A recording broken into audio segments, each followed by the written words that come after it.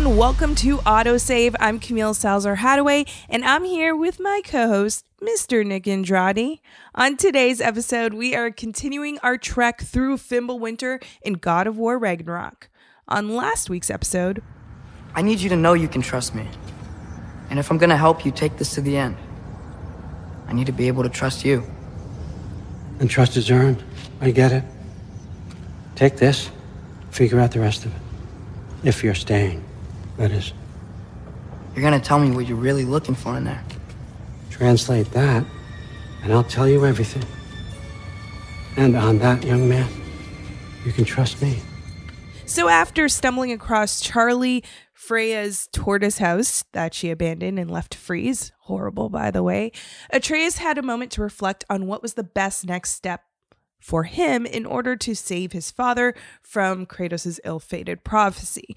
He chose the path of least resistance, and that meant going with Hugin to Asgard. The thing is, Hugin left him outside of the walls of Asgard, where he met mortals that Odin saved from Fimbulwinter. After a brief conversation with them and boasting about being Odin's apprentice, Atreus climbed a ginormous wall and met Heimdall at its peak. Now, Heimdall has a whole Shrek Prince Charming thing going on, but not in a good way. And we also learned that Heimdall really could read people's minds and intentions before things happened, which makes it really hard to attack him, which we did when we got into a little fight with him. However, the fight was interrupted by Odin and Thor, who were pretty upset with Heimdall kind of treating Atreus, who Odin said is his guest. After that, we got the whole Asgardian tour from Odin, and we met Lady Sif, who's still upset over the death of her sons at the hands of Kratos and Atreus. And we met Thrud, who is Thor's daughter, and oddly isn't as upset as her mother. We found out that Odin wants us to help him unlock secrets to a realm tear and recover pieces of a mysterious mask that has words engraved on it that only Atreus is able to translate for some reason. We then set out with Thor to Muspelheim to find a piece of the mask, and while we distract Thor with the trials, Atreus sneaks off to Surtur's shrine and sees Angrboda. From there, they learn that the prophecy of Surtur means that he has to combine to create a new entity. And we also learn that his marble is empty, which hints and gives us hope that he's still alive. After saying our goodbyes to Angrboda, we head back to find Thor, and with our piece of the mask, go back to Asgard. We covered quite a bit the last episode, Nick. There was a lot going on, a lot more mystery thrown into the equation that is God of War Ragnarok. And I'm kind of curious to see what's going to happen as we dive into today's episode, where we figure out what fate has in store for us in Chapter 9 and Chapter 10. But first, Nick. Yeah. Let's talk, because there's been a lot of whispers about a live action God of War. We know that there is a series in the making, but I'm curious to know, who would you cast as the different characters in God of War Ragnarok? I say we do this together instead of giving separate lists.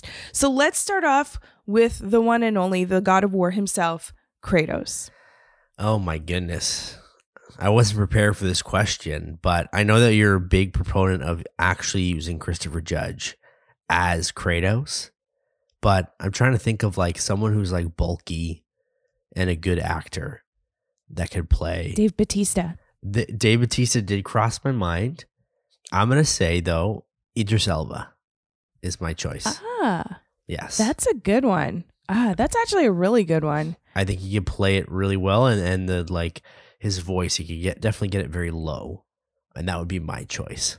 Oh, that's a good choice. I'm going to still stick with Christopher Judge on this one, but Idris Elba isn't a bad one at all. Let's talk about Atreus, though. Yes. That's our other protagonist we play as.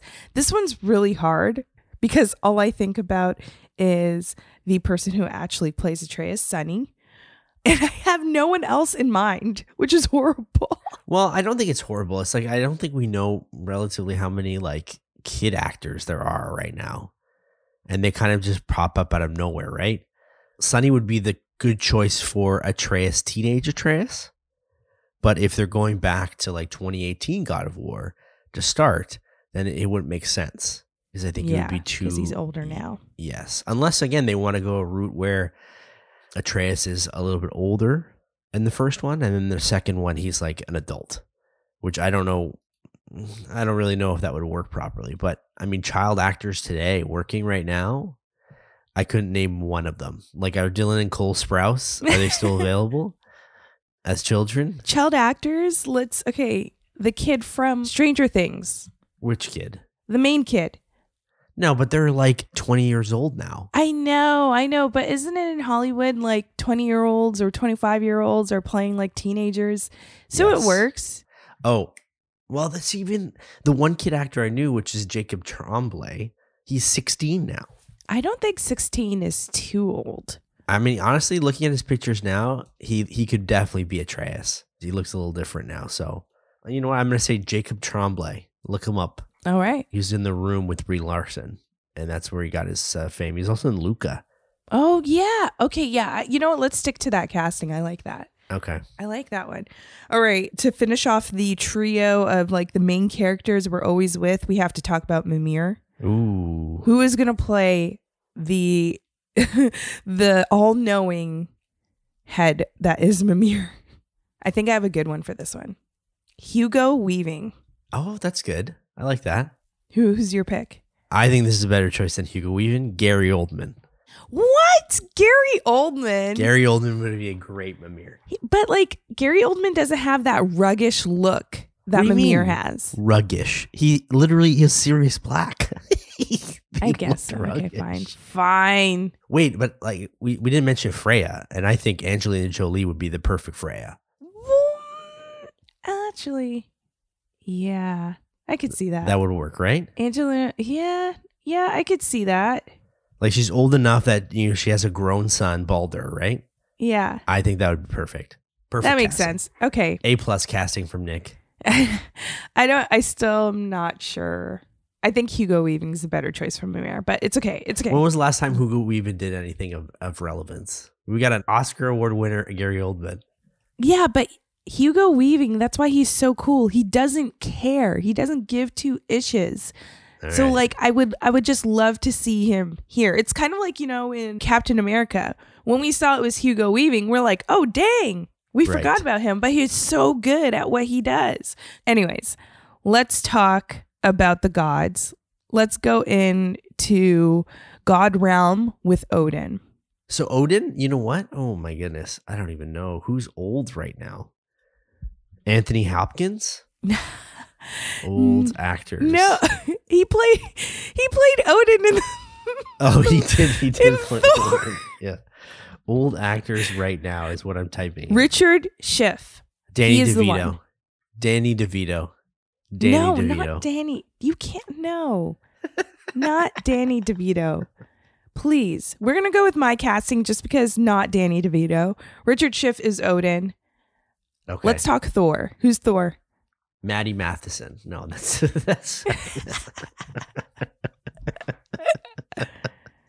Oh my goodness. What about Kevin Smith? I'm just naming like chubby actors. I'm so bad. Oh my gosh. Josh Brolin? No, because I feel like he's done. You know what? Josh Brolin could hit it. I think he'd do really well. And now it was not Kevin Smith I was talking about. It was Kevin James, by the way. Kevin James. You know who should play Thor? Who? Ryan Hurst, who plays Thor in God of War Ragnarok already. Ryan But you may Hurst? remember him from Sons of Anarchy. Oh my God! Yes, he literally looks like Thor. Holy shit! He is Thor in He the has game. a beard and long hair. Okay, it's Yeah. got to be this guy, Ryan Hurst, 100%. Yeah. Love it. Let's talk Angrboda. The person that comes to my mind, Storm Reed. Oh, Storm Reed would be really, really good. I'm on board with Storm Reed. And Storm Reed kind of looks like Angrboda in the game. Yeah. I'm actually surprised that they didn't ask her for the rights to her face. Right. It's like the whole thing with Elliot Page and Ellie, Ellie yeah. from The Last of Us. They do look alike. But Storm Reed 100% on board for that. Let's talk Brock and Sindri because like these two are a pair. Yeah. I think Simon Pegg, because he's really good at bickering. Yeah. I think he would be a good Sindri, and then Toby Jones would be the Brock. I have a perfect casting here, but I got to look their names up.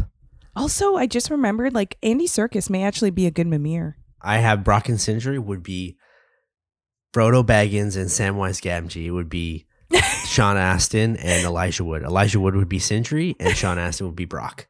I think that could work. You're just trying to make Lord of the Rings. No, I'm not. I think they would be great together. They have chemistry. It would work really well. They could be like brothers. All right, then. Well, let us know what you think of our fan castings. I think we actually did pretty well with this. We could pretty much make a movie ourselves. That's the thing. It's like it's going to be a TV show. So all of these castings are probably not going to happen because they're like all movie stars. Yeah, it'll be pretty pricey. It will. Sure. Yeah, that would be like more than the budget of the actual show, is my guess. Well, you know what? You don't need a big budget to play God of War Ragnarok, and that's what we're going to do. We're going to continue diving into the game, starting with Chapter 9, The World of Fate.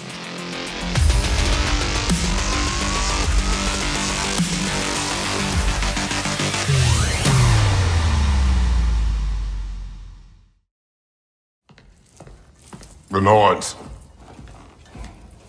You found them once. Could you do so again? I could try, but I don't see how that would They help. are the fates of these lands, are they not? I would know what they know, You may not find them cooperative. as long as I find them. So Kratos plans to find the fate of Norse mythology, which is the Norns. Now, if you remember, and if you played the previous God of War games, we know that Kratos does not have a good luck with fates. I mean, it usually ends bloody. Yes. So hopefully it won't this time around because he's older, he's wiser, he's less violent, but he is also very desperate to find his son. And I think that's kind of pushing him to the brink of doing things that he wouldn't otherwise do. Like we hear him talk to Atreus about prophecy and he doesn't really believe that or doesn't want to focus on that, but yet he's seeking out the Norns who are all telling of the future, and he's looking to what they see to be correct. So if Kratos here is kind of being led astray by his own desperation. This game so far, I really notice a change in Kratos. Not necessarily that he still protects his own, and obviously we get through some bloody melee and fighting, but to me, I still think we're still getting a reserved Kratos here, that regardless of whatever happens with his son, and I don't think it's going to drive him into madness, whatever it is. I think he really has learned to kind of temper his anger and kind of just be more reasonable in whatever it is. And again, he only does things if someone else attacks, he attacks back, et cetera, et cetera. But I don't think like if he doesn't get the right answers from the Norns that he's going to go ham on them. Oh, no. So I don't think that as well. My whole thing is that he is looking to the Norns for answer. Usually Kratos, because he doesn't believe in the whole prophecy of everything. That's true, yeah. He wouldn't look to the Norns that supposedly see the future. He would actually speak against it about him making his own future, not being overcome by what is supposed to be. So I think in that sense, he is kind of losing his grasp on himself, which is understandable because, I mean, he's lost his son right now and he's trying to figure out what's going on. So I think the fact that he's so desperate to just find Atreus, he's willing to even go through a lens of prophecy. I understand. That makes sense. So he's desperate. He's desperate for answers. So he'll go to, even if he doesn't believe in the Norns, he still wants to go. I understand. Yeah, exactly. So with that in mind, we head to Midgard and go to find Kratos' wolves and set them up on the sleigh. Now, this is a really cute moment because you hear Freya bring a softness when interacting with the wolves, whereas Kratos is like more short-tempered and strict with them. And throughout this chapter, you find little nods to this for Kratos to kind of learn how to appreciate his wolves like they are a part of the family, which I really like. I when we let them loose, I had to go grab my headphones because my dog was going crazy whenever he heard these wolves barking. So that was the only thing, because I would play, like, let's say, like at 11 or midnight or something like that, and he was like fast asleep, and then he would hear the barking and he'd be like, what's going on? What's that? Who's there? And I was like, don't worry, it's just a video game, but he doesn't understand that. But I think it's really cute to see the dogs again, or they're not the dogs, they are wolves. I don't know, I'm calling them dogs, but it's nice to kind of like, I was like thinking, are we going to let them starve? But we see them again. I feel like they would just go hunting themselves. Like they've been just chilling that little piece of log, laying back, waiting for Kratos and Atreus to return. Like they're really cool wolves. Speaking of them, we do go on the sleigh, we attach them there, and then we're heading into the Lake of Nine with Freya, and Kratos and Freya have this back and forth. We've now have filled Freya in on Kratos' death prophecy, and we learn that Kratos isn't conflicted with his potential demise. He's more conflicted with the fact that he doesn't understand why Faye wanted him to see his own death, this prophecy, which he's hinted to this. I think we've kind of known this was the issue, but we never heard anyone vocalize it like Freya does. And Kratos quickly says, I don't want to talk about it anymore. I mean, I could understand where he's coming from, because usually I feel like if anyone knew I was going to die, I wouldn't want to know about it. Right? Because that adds a certain level of stress. So like, why do you think Faye wanted him to know? I don't think he's afraid of death necessarily, though. I think he's ready for it. Everything that we've heard from him so far in this game, he's trying to, like, you know, make Atreus ready for whenever that time comes, and that was his whole purpose. Like, I'm still kind of like at a loss at what Faye entirely wants in this situation and what's going on, especially with the flashbacks and whatnot. I don't know if we're going to learn more about Faye, or maybe she pops up at the end of the game, but I don't know. But Kratos is, I know he doesn't want to talk about it, but I think he has accepted it at this point, even though he keeps talking about not believing in prophecy.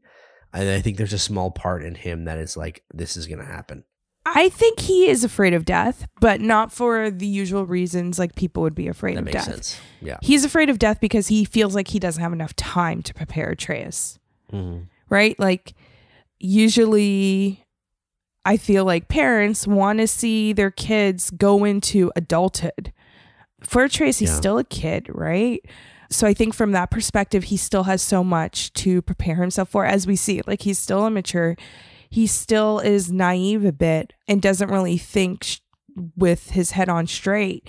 Whereas Kratos is more level-headed sometimes. He gets really upset. Then things go crazy. But he needs time to prepare Atreus for this. And I think how everything is coming to be and this prophecy slowly being fulfilled, it's kind of like that. It's ticking down. The clock's kind of coming down on Kratos, where he's has to face the potential that he may die sooner than he thought. Well, I hope not, because I'm banking on him staying alive for the entire game. And if he does die, then I'm never playing this game again. Well, it wouldn't be a God of War game. That's true. So we arrive at the Lake of Nine, and our wolves use their scent to help track down the Norns, which is really cool because obviously they just have that ability to just sniff them out. And they lean their head left or right, and then that's how you have to navigate the sleigh, by just following their lead. This is just really cute. I liked it. I'm all for anything with these wolves. They are adorable.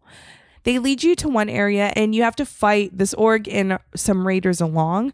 But even after defeating them, unfortunately, it leads to a dead end. This happens a couple of times, and there's a few side missions that you could do because you have the Lake of Nine accessible throughout. But we're going to talk about the side missions in the last part of this episode. I'm going to continue on with the story, because after you finally face against the Frost Gronir and a traveler, that's when you know that you're on the path to the Norns. let's just say as well, those two enemies, they're difficult.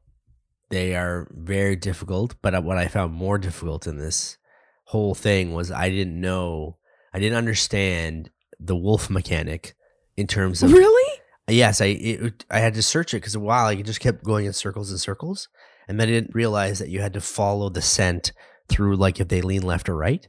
Because I think I wasn't paying attention to what Freya was saying, so I kind of spent like a half an hour on this in frustration, not knowing what to do until I looked it up and be like, I'm such an idiot that it was so obvious. But whatever. I can't believe you missed it. It is pretty obvious because the screen does pause. It does. And icon on the side shows up to say follow the wolves. No, but I know it says follow the wolves, but I didn't understand what that meant. Like, what do you mean follow the wolves? I'm the one leading this pack.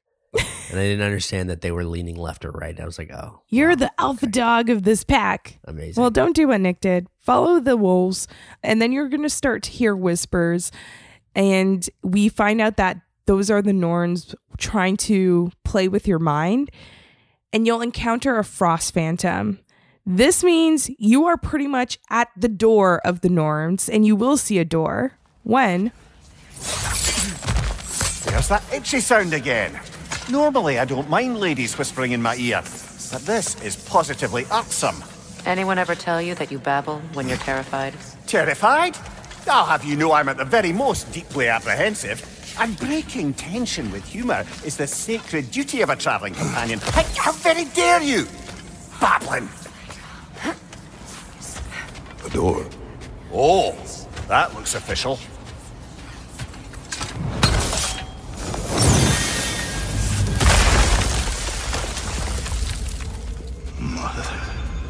My boy. Everything. Baldur, listen to me, please. Stop! Why did you bring him here? You are not welcome here! Wait! Baldur, come back!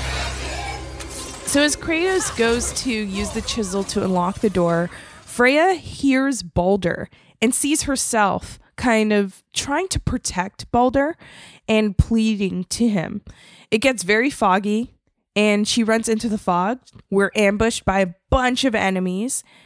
And this to me just has mystical eyes, Norns written all over it. They're all seeing, they're all knowing.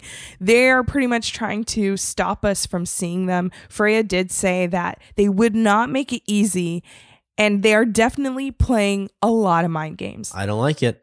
You know what? There's a lot of games that have these like foggy, like vision, don't know what's happening type of like missions.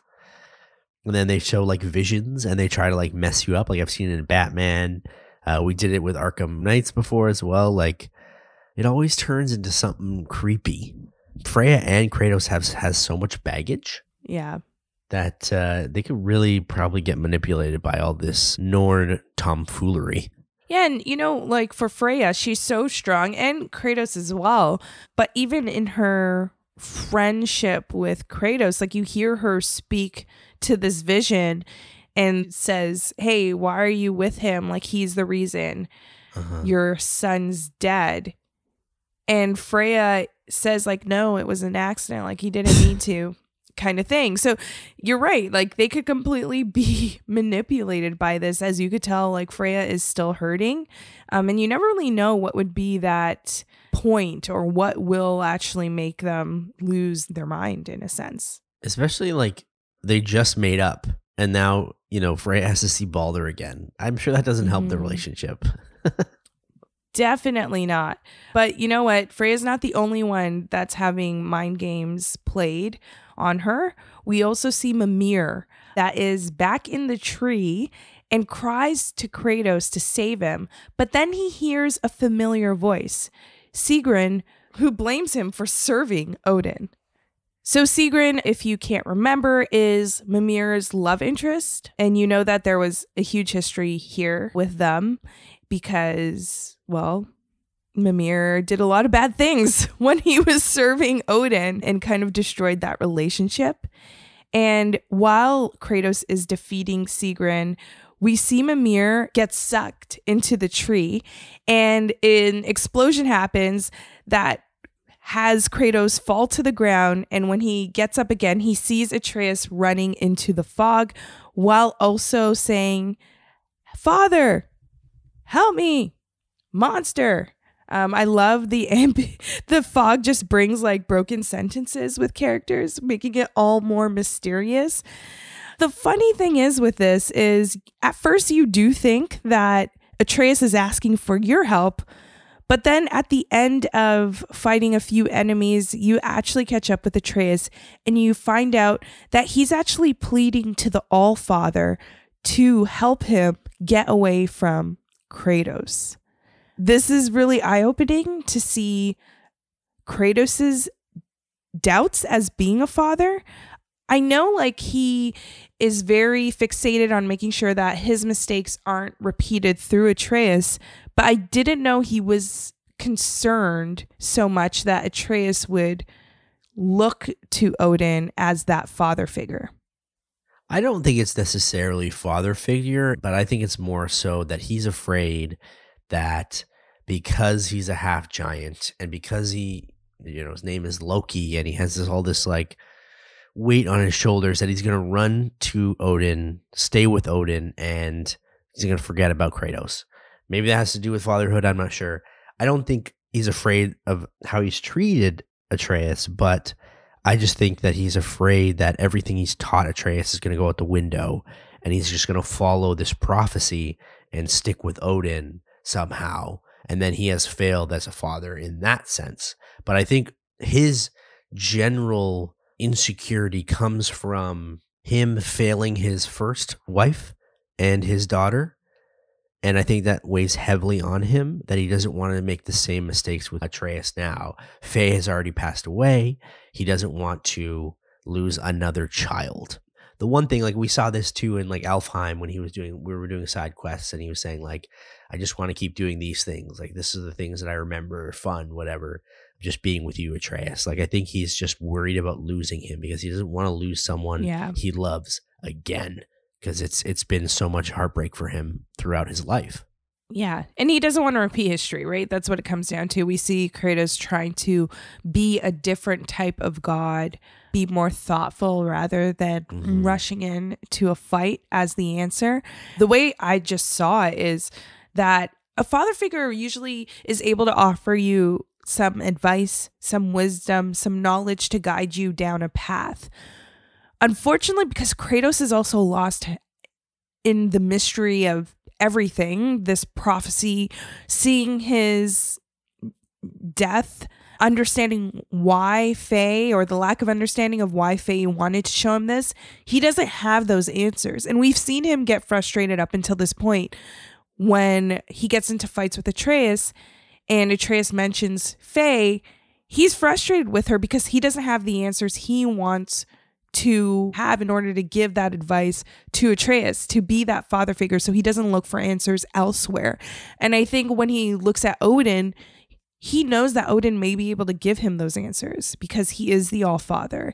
And I think he is a little bit afraid that because of that knowledge Odin has, Atreus may actually side with Odin, not knowing that he's building that bond with Odin that may go against Kratos and may actually make that prophecy come true.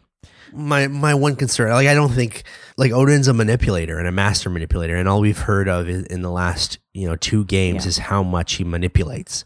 So I don't think he's worried that Odin's going to be a better father necessarily, as in terms of he's just going to brainwash Atreus. And that's his fear of always trying to like. He's always like, I remember in the first scene of the game, he's just like, what did he say to you? What did Odin talk about with you? I think he's worried about that. He doesn't want Atreus to be influenced by Odin and his lies. I think that's the most important thing. Yeah, we could definitely agree that Kratos wants to keep Atreus and Odin as far as possible from each other. Way. But after we have this nightmarish trip, we find ourselves in the Well of Erd, and we see a horse that's called Kelpie. Freya asks Kelpie to take us to the Norns, and she does by walking on water and literally transforming and then becoming like this underwater vessel to take us to a cave. This was such a cool scene. So freaking cool. I love just getting on this Kelpie. I was like, what's happening here? And it was so unlike anything I've ever seen in this game. And I was like, this is so cool. And then just the graphics looked amazing. Yeah, it was like so magical and fantastical. Like it was just like, I just thought we were gonna walk across the water and then we'd find like the Norns, but then it just like the horse like Kelpie bucks and like lifts itself up, and then just these like, I guess it's seaweed comes out from different different like parts of it. Oh, it's like the main of it, the main of the horse, right? It's like kelp. Yeah, it's like kelp. Yeah, and then goes underwater. I thought that was such a cool way to visualize that. And then when you actually reach the cave and go underwater, the cool thing here is that Kelpie looks different than she did when we met her at the Well of Erd. She just has like this cool like coloring and kind of like a white pale, but then mixed in with like this aquamarine blue. I just like that attention to detail. That's the kind of god shit I like to see. Well, we finally meet the Norns, and we're at their doorstep. Kratos, Freya, and Mimir's head enter the home of the Norns, tentatively.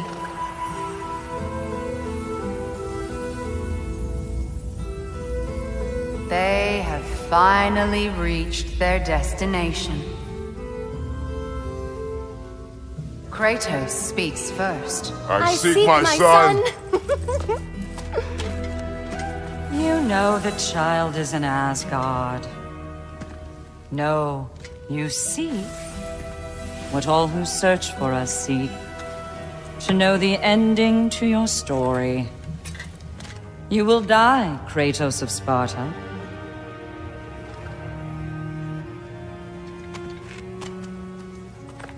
But you called him the Destroyer of Fate. There must be a way to subvert destiny. There is no destiny, Puck. The protagonists are speechless. They do not understand. There is no grand design, no script. Only the choices you make. That your choices are so predictable.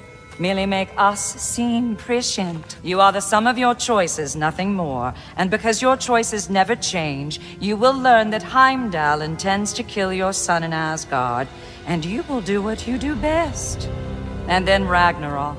The skies burn, the curtains fall. Exunt omnes. Heimdall.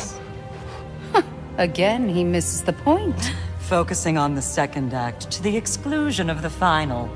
A common mistake in storycraft. We are leaving. So we meet Uro, Verandi, and Skuld, and these are unlike the Fates in Greek mythology. The Fates are very old, whereas the Norns, they come in different ages. We have like the more senior one, which is Uro, and then Verandi and Skuld are the younger ones. Yeah. And they love teasing Freya and Kratos. This was, for me, like, I wish there was a boss fight here because I wanted to fight these Fates. Wait, you wanted to fight them more because they were teasing, or just you thought it would be a cool fight? No, because they were so annoying and they were making fun of Kratos, and I was like, let me at him. I'm going to defend my buddy Kratos here. Like, this is unacceptable because they I wouldn't even call it teasing. They were straight up like disrespecting them. Yeah. Skuld was the disrespecting one. Skuld would just pop out of nowhere behind Kratos, behind Freya, and just copy the lines. And I'm just like, ooh, this is taking me back to like elementary school. You know, when your friends would just mock you by saying the same things? No, I'm so sorry. Were you bullied? Do we want to talk about it? Wait, maybe they weren't my friends. Maybe I was bullied. Oh, I'm so sorry. We're opening up a can of worms here. I know this game has been opening cans of worms for our entire lives. But yeah, like, you know that mocking game where it's like, oh, I'm going to annoy you. I'm going to say exactly the same thing you do. Yeah. Yes. Yeah. This took me back to that. And yeah, I wanted to punch Skuld in the face multiple times. There you go. Well. You understand why I wanted a boss fight here. Yeah, now I understand. The emotions are bringing me back to like just wanting to fight. Yes, I do understand. But they have this interesting discussion because they let us know that Atreus is in Asgard, and they say that Kratos already knew this. We never heard Kratos say that Atreus was in Asgard. But I guess he always had that going through his mind. As we saw in the vision, he was thinking of Odin. He was thinking of Atreus being with Odin. I'm curious to why do you think it's obvious that he would do that? Because to me, it wasn't obvious. Like, if I was just a character in this world along with Kratos, like if I was at Sindri's house, I wouldn't automatically think that Atreus was in Asgard, because I think he would be smarter than that. I mean, that's where my mind would have gone after the fight that they had. Not necessarily like when, Atreus is like sneaking out at night and trying to like find other shrines or whatever that is. But after a fight like that, you would think your child would be like, okay, well, if they don't appreciate what I'm trying to do, then I'm going to go to Asgard and see Odin. So I think if I'm a father in that situation, like if I get into a fight with my son like that, and then he obviously leaves, and there's some sort of, story plot surrounding around, him going to Asgard, that's probably where my mind goes right away. And so when he hears it from the Norns, I think that kind of just solidifies that he knows that that's what's happened. Yeah, for sure. I see what you're saying now. The Norns also say that Heimdall plans on killing Atreus, and that Kratos will do what he does best, because they keep telling him that he is a god killer. This is what he does. Even though he thinks he's changed, that's who he is. And that had me really think to everything that Kratos has been doing. Really, we want to say that Kratos has changed his mindset. He seems more level-headed, but really his actions haven't shown anything different. He still looks to a fight, not necessarily as the first answer, but always ends up being there. So can you really escape fate? He doesn't go looking for the fights, but on this journey, it just happens because people either want to kill him or fight him or whatever the hell it is. So it just keeps happening, and he's not going to back down from a fight.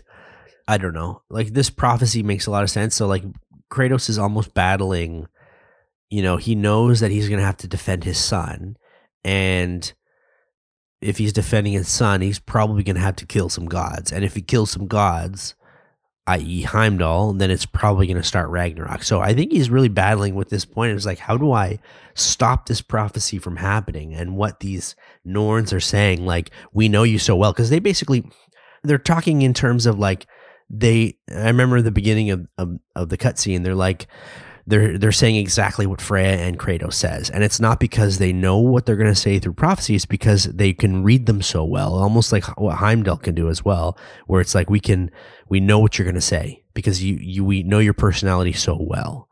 So it's like, how do I battle that and like stop this prophecy from happening? But then I also have to like not kill God. Like I don't think he knows like how to stop this from happening, because he's obviously gonna have to defend himself and his son at some point.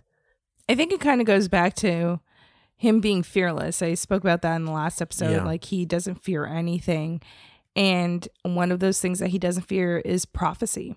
Like, maybe it's that he doesn't believe in it because he does think he could go his own path, even if he's technically following the path of the prophecy. The outcome doesn't have to be the same. Mm-hmm. So I think that's why he just continues to fight. I don't think he's even giving it much mind to like, how can I do this without making the prophecy come true? I think he's just like, all right, well, I'll just do whatever I have to do.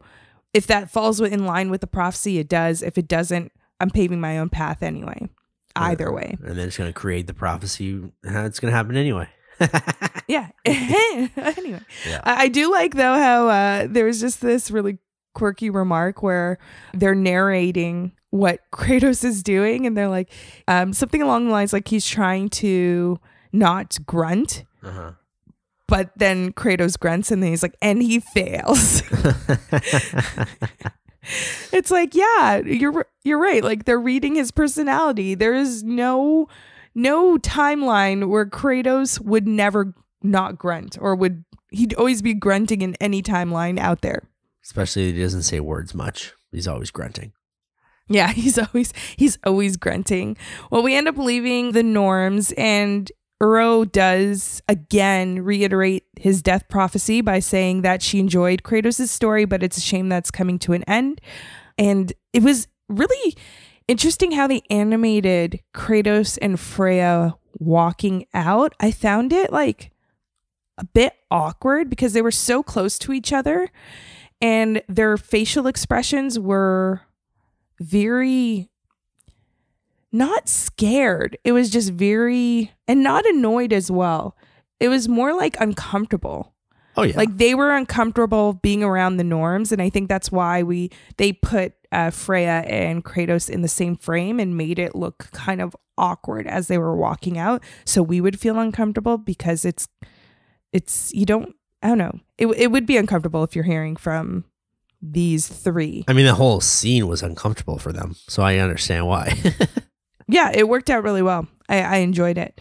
So with that, Kratos is bent on making sure Heimdall doesn't kill Atreus, and we head back to Sindri's. Draupnir? I bloody knew these two had nicked it. And Odin blamed me for it disappearing. They stole Draupnir. We didn't steal nothing. We just ungifted what never should have been gifted in the first place. How will it help me kill Heimdall? Never you mind all that. It's a fucking surprise. We're artistes. But to even store Draupnir, you'd need... You were saying? Heimdall's a threat, not only to Atreus, but to everyone. He's Odin's left hand, and he carries the horde that begins Ragnarok. If we have the chance to eliminate him, we should... And it's just as likely a trap because the bastard knows your intentions. Kratos, I've never seen anyone so much as lay a finger on him. Not one. Well, I gathered what's fit for gathering. How long will it take? We'll have to go to Svartalfheim to get the rest of the materials. Not to mention we'll have to visit the lady. So we have Draupnir, and we have to go to Svartalfheim to get the rest of the material to see the lady. Now, they're talking about the mission and what they need to do. But in this scene, the camera follows Sindri throughout all of this. Yeah. And it makes it seem that there's more to this mission, specifically through Sindri's story. And we hear that Sindri is trying to make it that Brock doesn't go on this mission. So I'm guessing there's probably danger up ahead, but we don't know for sure. But it's just so fun. Like even how cool it was to get the ring from all the, I don't even know how to explain it. It was like a bajillion rings. It's like a Scrooge McDuck. You know how he has all the coins? Yeah. Yep. That's pretty much like all the stash of like gold and stuff that Sindri, or material that Sindri's been hoarding at his house. Yeah. And the Draupnir seems to multiply like infinitely, which is pretty cool, device to have. So I'm interested in seeing how that actually builds into a weapon. I don't even know how exactly, but Brock and Sindri always make some awesome ass weapons. So I can't wait to see what the hell they can make. So that's it for Chapter 9. And after this break, we're going to be forging destiny in Chapter 10.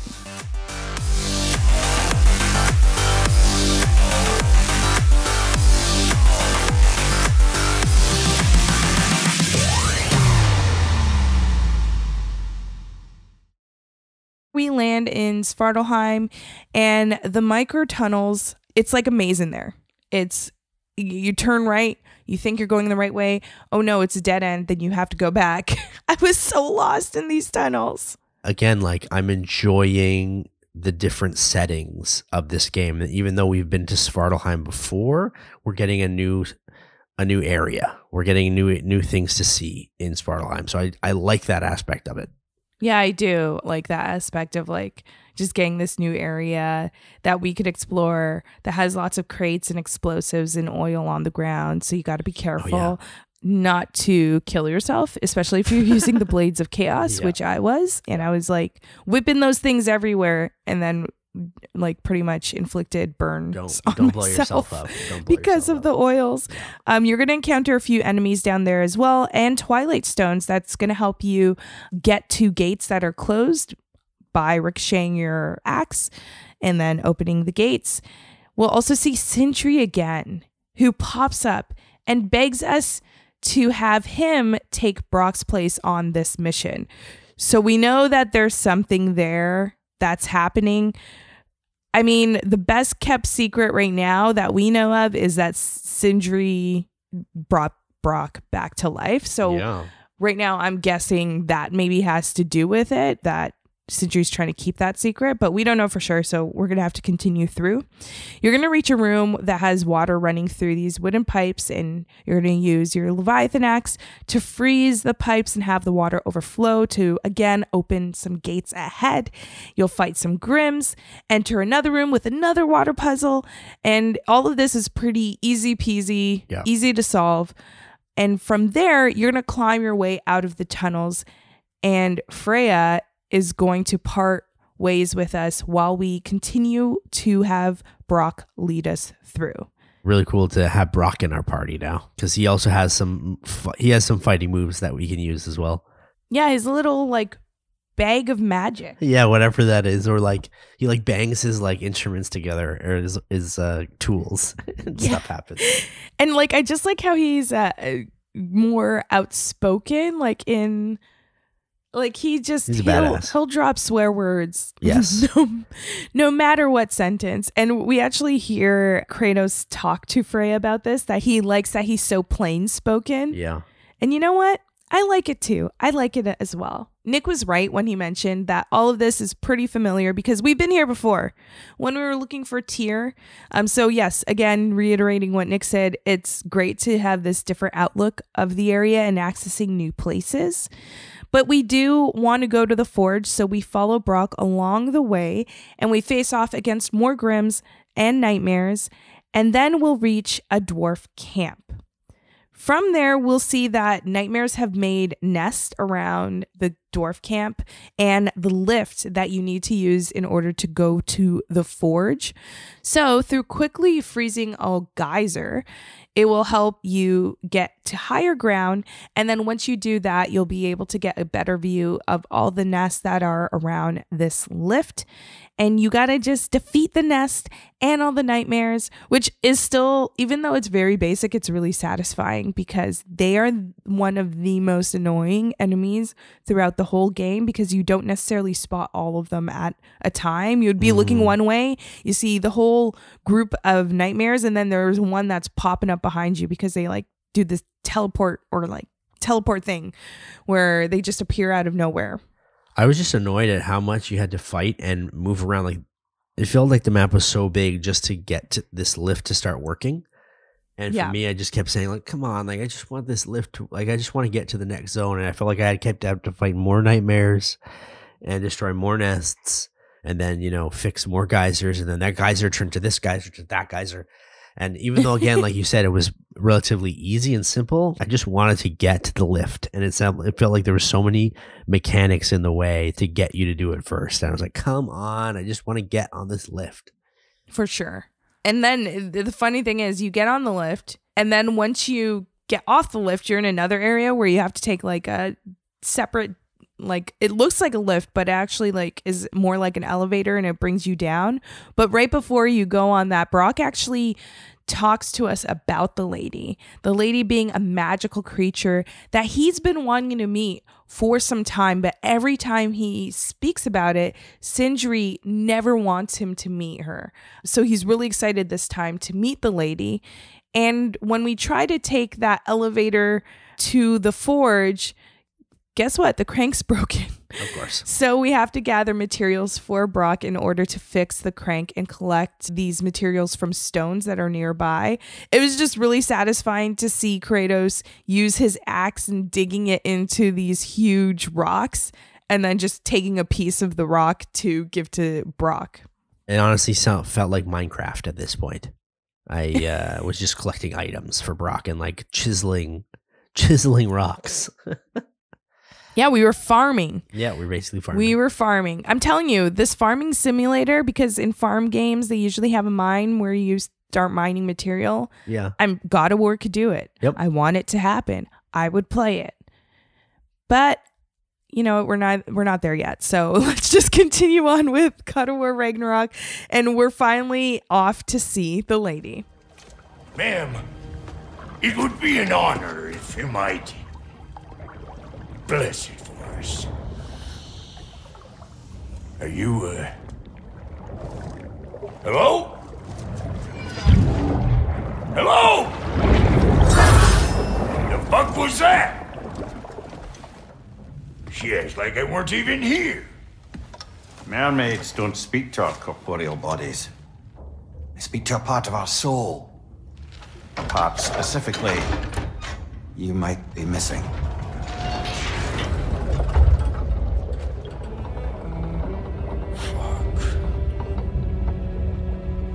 Fuck! Damn it, Sindri, you lion cat scrubber! I knew it. I died. I fucking died! The fuck you want? It needs a blessing. Yeah, well, the one to give us the blessing just fucked off into the tomb. It needs the blessing of a great blacksmith. What? No, I can't bless shit. I don't have all my soul bits. The blessing wouldn't mean squat. It is the nature of a thing that matters, not its form.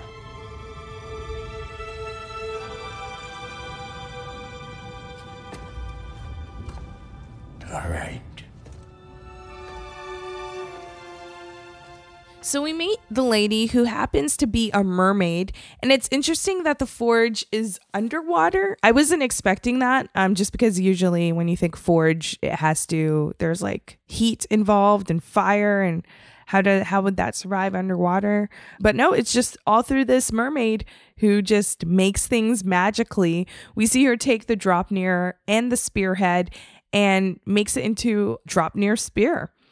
Then she adds Kratos' blood, and I was like, oh my gosh, in this moment, because as she pricks Kratos' hand and takes some of his blood, it makes his God of War symbol, which is so cool.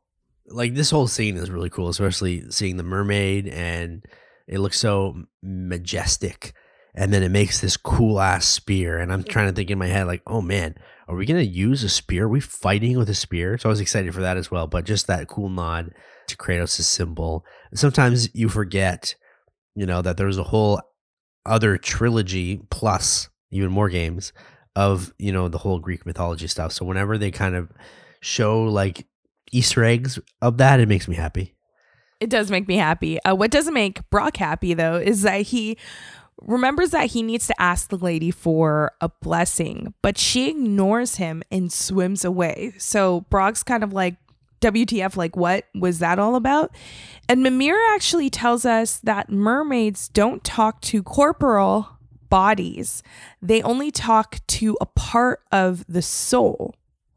He hints that maybe Brock is missing a part of the soul that she would talk to, which is why she ignored him at the beginning of their interaction when she holds out the Dropnir. She doesn't actually grab the Dropnir from Brock. Kratos grabs the Dropnir from Brock after the lady just looks at him, and then Kratos is the one who gives it to the lady. This is crazy because I didn't pick up on that at the very beginning. It was only when Mimir said it that I'm like, oh crap, it's because Brock's dead. And then Brock finds out he's dead. And oh, what a way to find out. He's alive, but he only has 3/4. He's kind of like The Walking Dead. No, is that why he's, again, we don't know why that's why he's blue, but I guess this is a realization of Brock, because we hear from Sindri earlier about, his whole, how he saved his life, or only has 3/4 of the soul, whatever. But now he comes to that realization that Sindri did this, and it makes me like not question, but like I'm curious to see where this storyline goes, because it really is kind of like a side story, and I want to know like what happens with Brock and Sindri in this case. Are they going to go back to fighting again once Brock gets through with Sindri and tells him to go F himself, basically, because he's definitely going to swear. But I'm just more excited about this spear cam mostly. I like this storyline, but this spear looks freaking badass. You're like, yeah, Brock's dead, whatever. The spear. Yeah. Give me the weapon. Oh man, I was sad because it was like Brock was looking to this moment forever. This is like the once in a lifetime moment for Brock. And it's just taken away from him because his brother didn't tell him that he died and that he brought him back. And this is why Sindri too was saying this whole time, don't take him, take me instead. And then Kratos is like, nah. And then we find out why. One thing that really stood out to me in this moment is that Kratos kind of went outside of character here. You know, we rarely see Kratos be really warm-hearted and do something that is very sentimental, but he does this here with Brock.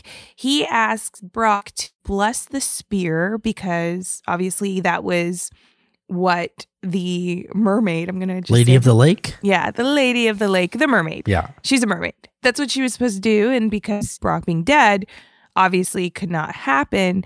So it was great that, you know, Kratos actually validated Brock's worth and the fact that Brock means a lot to him just in that moment by asking Brock to bless the spear himself because he is such a great blacksmith himself.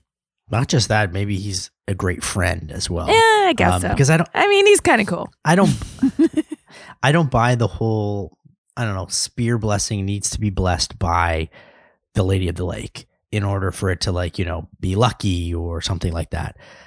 I look at Brock blessing the spear as, it's like you mentioned sentimental, but it was not necessary, but it brings it luck, I guess. Mm-hmm. The spear is now lucky because he chose his friend to bless the spear. And it was really a moment between the two that we haven't really seen as much. Just like this connection that we've kind of seen throughout, that Brock really likes Kratos, and they're kind of very similar. They both are men of very few words, but they always get the job done. And this was kind of like out of their comfort zone in terms of bonding together for this moment. And it was just fitting the way it happened. And Kratos saying this, and it really did get me misty-eyed because we don't really see Brock in this light. Yeah. And I think this was like his victory. This was his moment that we haven't seen as much before. Usually it's all about Sindri in a lot of cases because he's the more talkative one, but this was a Brock victory for sure. We got to see more of him and play an integral part in this blessing of a spear. I like that you did mention like they're kind of both short spoken, don't really talk about their emotions, and you even see that in how Brock responds. Brock was like, no, I'm not gonna bless that. That's my Brock impression, by the way. Right. That's good. And then it was that they both kind of looked at each other and Kratos was like just dead face, like serious. And I think that's when it really resonated with Brock how much their friendship actually means. You have those people in your life where you may not tell them a lot of times how much they mean to you. This was Kratos' moment to tell Brock how much he means. You're going to make me misty-eyed again. We need to cry. We need a cry break right now. But we do have that sweet spear. And it is sweet. And we get to test it out because as we go back to the way we came, there are monsters there. And let's talk about the spear mechanics because you could throw it an infinite amount of times and then knock your spear to the ground to have those other spears that you've thrown explode. That's my favorite move with the Draupnir spear. The spear in general is just incredible. It's my new favorite weapon. It's probably the weapon I use the most in this game moving forward. It is like the mechanics are so smooth. You can do everything with it. The special moves are incredible. Like I can't like this. When I got the spear, I was like, holy fuck, this spear is incredible. And I just like was so happy at this point in this game because they gave us a new weapon, which I didn't expect at all. And then it turns out to be this monster masterpiece of mechanics. And I was like so excited. Yeah, and it helps you get to like high places as well because if you were going through the game and you noticed that there were these little holes with wind coming out of them, now you could use the spear to unlock those areas by either throwing your spear at those locations and then exploding it, or through just throwing your spear and then you could hang off those areas and like jump to another area, which is really cool as well. Finally. And we really get to test the spear out because we have a couple ogres to fight along the way. And just as we were about to head home, this happens. Imagine my surprise when Atreus came knocking at my door. He's doing well, by the way, and will continue to do so just as long as I return to Asgard sometime soon. That boy of ours is everything I expected. So clever, kind. You sure he's yours? A kid. You really ought to be very proud. He is the key to peace in our age, to break free from all this fate and prophecy. My son is not your key. Oh, God, do they not have metaphor in your homeland? Or rather, did they? I'm sorry, that's not fair. I know you're not the god you once were. And now is your chance to prove it. Return my son, or you may meet the god I once was. And what kind of god is that, Kratos?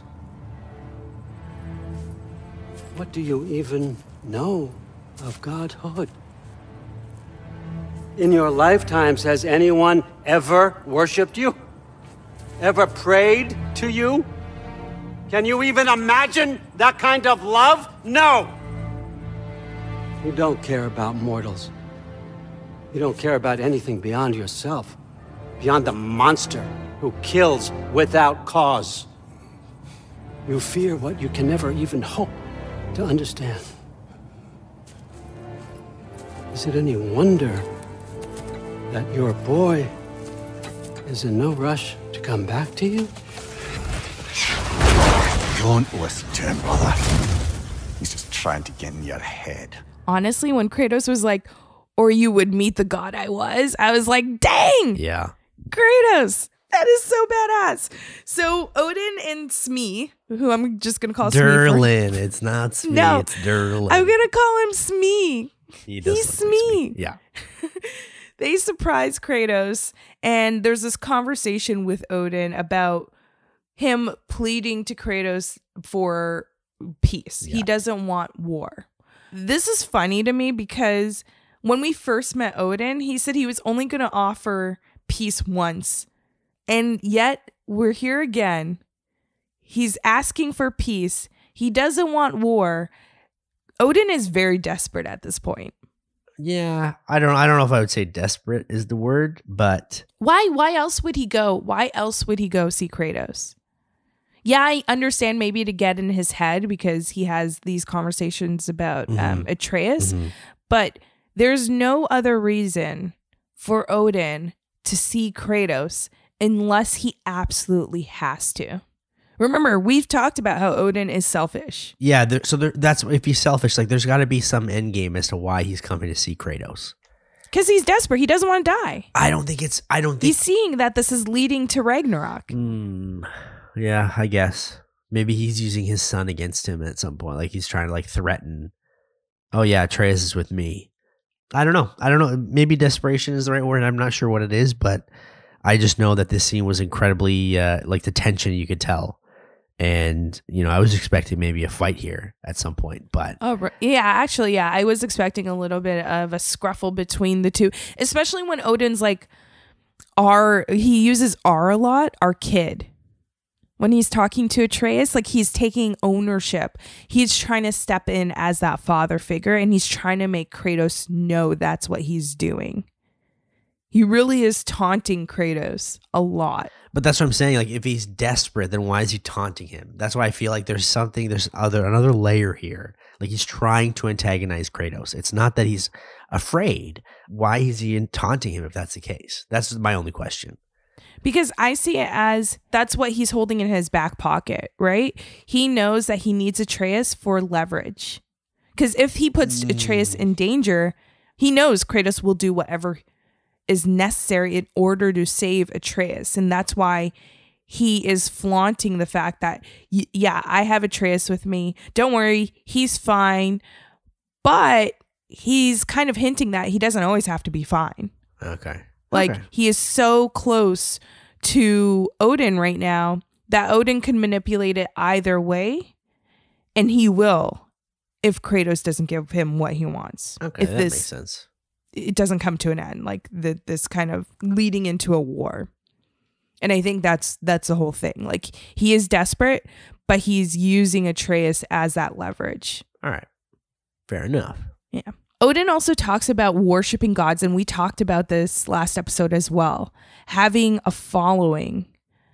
Odin is pretty much trying to say to Kratos, like, how can you say you're a god if you've never understood the love that worshipers could give you? He's really trying to like devalue Kratos' title as the god of war, but that's the same question I had previously, right? Like, you do need, as a god, people to worship you. That validates you as your status, right? Yeah. So does this mean that, like, because I never actually see Kratos as like, even though he's so powerful, I never actually see him as like a god. Even though I know he's the god of war. If I look at it, Odin is probably just trying to like, again, I just keep going back to antagonizing Kratos. Why is he mentioning about his godly titles? But again, like, yeah, he was never worshipped because he was always fighting the gods, and he basically destroyed all of Greek mythology as we know it. So I don't know why that matters. Like, Kratos never had a shrine. Atreus has a shrine. That is what true. I mean? Like, yeah, that's true. I'm starting to question what makes a god now. But what does that matter? That's why, like, I don't understand why Odin is trying to do these things, because to me, if you antagonize him, that makes him want Ragnarok to happen even more. So that's why it's like, if you're trying to avoid Ragnarok, why aren't you trying to like be friends with Kratos? I think Odin's doing it because he's saying this because this is how he actually sees Kratos. He doesn't see Kratos as a god. Because Odin's a god. He is the All-Father. There's a certain, his ego's kind of stepping in here. There's no way that Kratos in Odin's eyes can compare to him. Good luck, because buddy, he's not. He doesn't have that love of worshipers. Good luck. He doesn't see him as a god in his eyes. All right, well then Ragnarok's gonna happen. So sorry, Odin. Well, after this brief encounter, we reunite with Freya and we take our Draupnir spear and head back to Sindri's. Have you found a way to reach Asgard? Not as such. Had a few ideas, but they didn't so much work. Brother, without a way to Asgard, what are we doing? I do not know. I need to think. I am tired.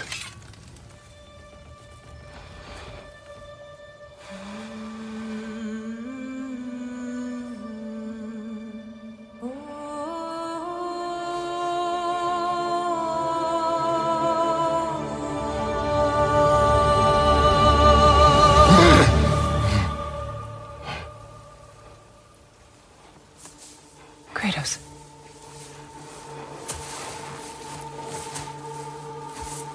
You all right?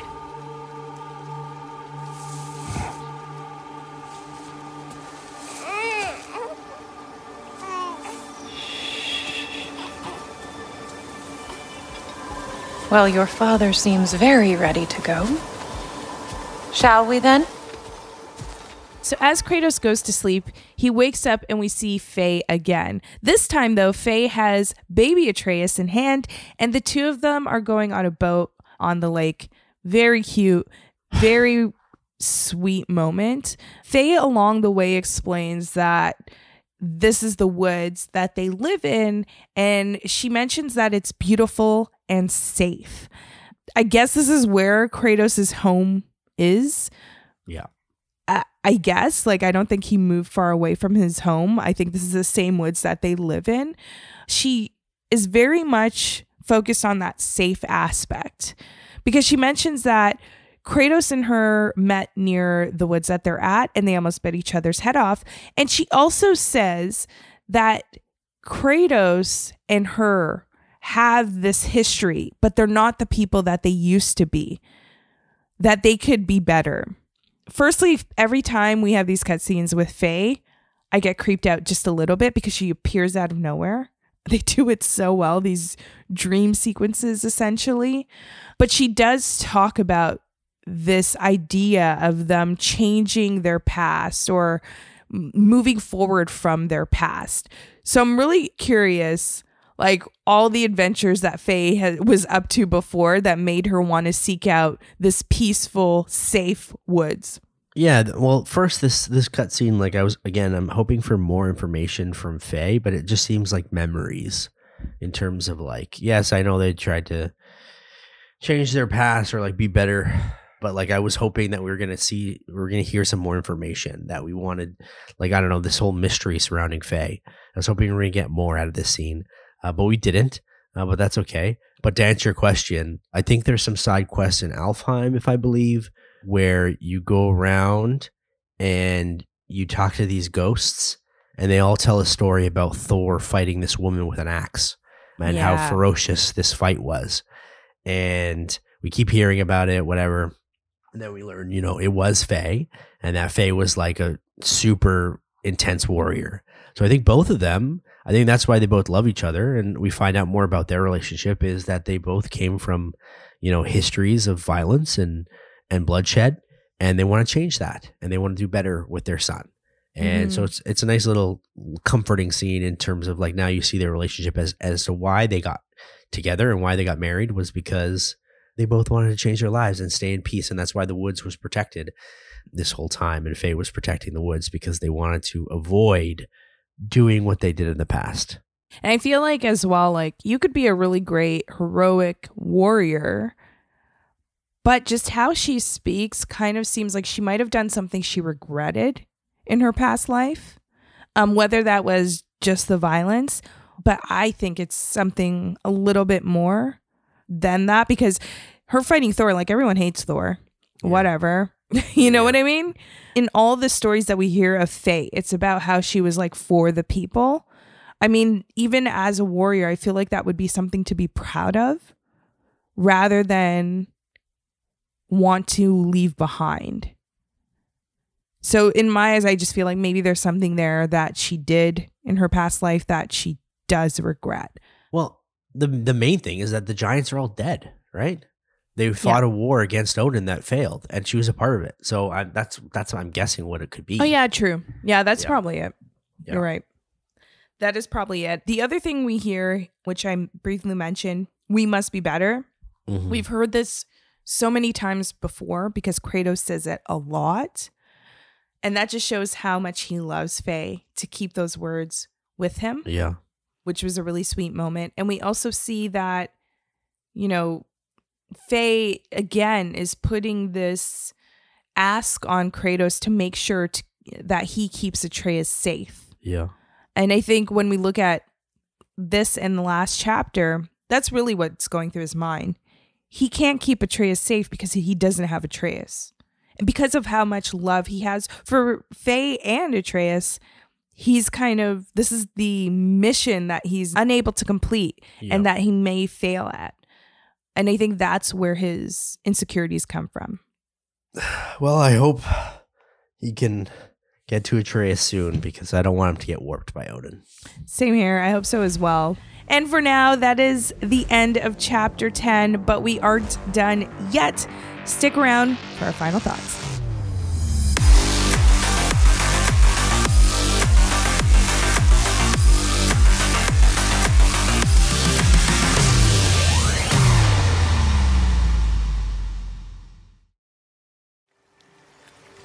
The mighty god of war, frightened of his own child. I do not fear our child, Faye. I fear for him.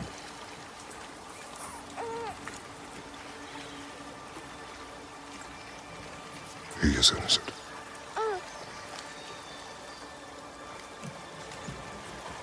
We are not our failures.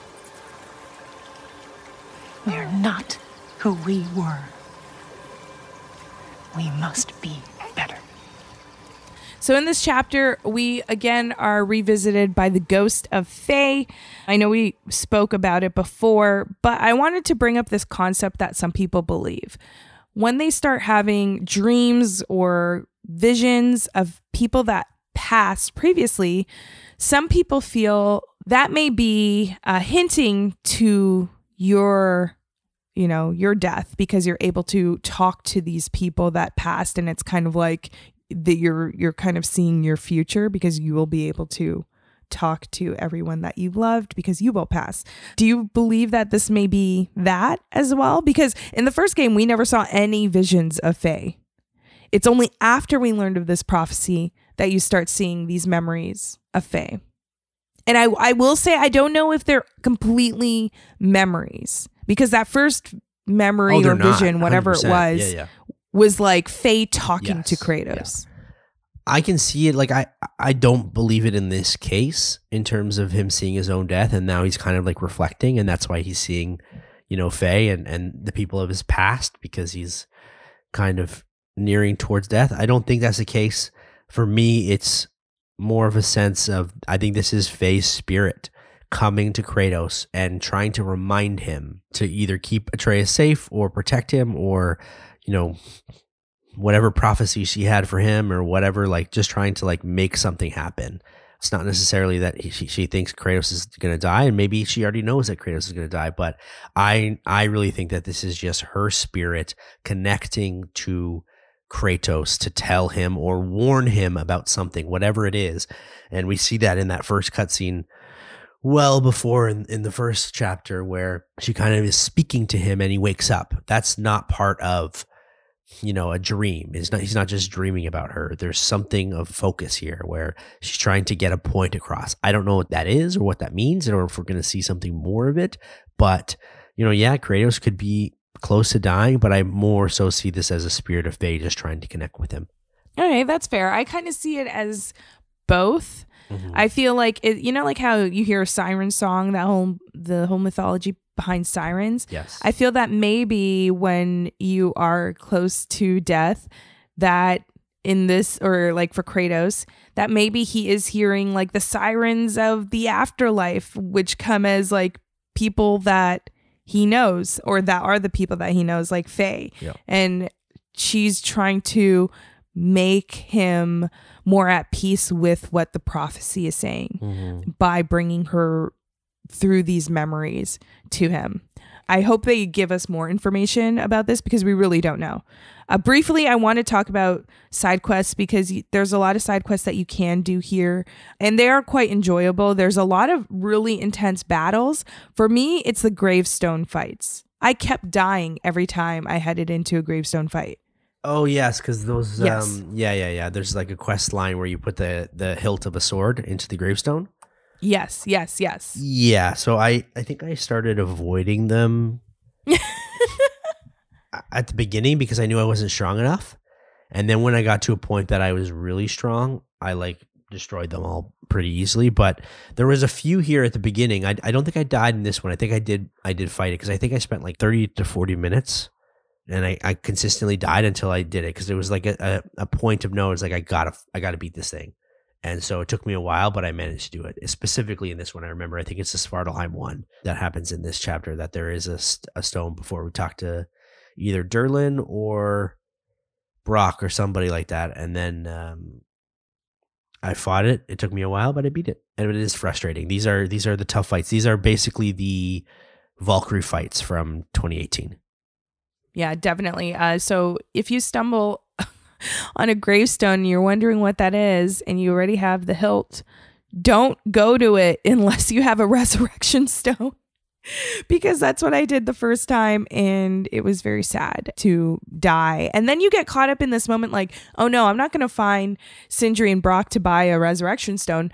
I'm just going to try to going after this fight, because I don't want to take the sleigh any further, and just try to beat it without that resurrection stone, and then just dying repeatedly until you give up and then decide to buy a resurrection stone. So yeah, very frustrating.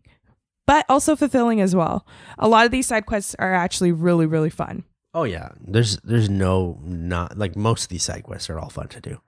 I enjoy playing this game thoroughly. And next time we're gonna, guess what, Nick, head into more game because we are going in back to Asgard with Atreus, and we don't know yet how he's going to handle the threat of Heimdall because he may not even know that threat is lingering, but we'll have to wait and see if he'll be able to avoid Heimdall's deadly intentions next time on AutoSave. AutoSave is produced and hosted by Nick Andrade and myself, Camille Salazar-Hadaway. The show is also produced by Dylan Wilson. Gameplay and additional elements provided by Chris Zeiser. Technical production by Greg Fillion. Executive producer Clayton Hansler. You can follow the show at AutoSave Podcast on Twitter and AutoSave Pod on Instagram, YouTube, and Twitch. You can subscribe to the show wherever you're listening to it right now.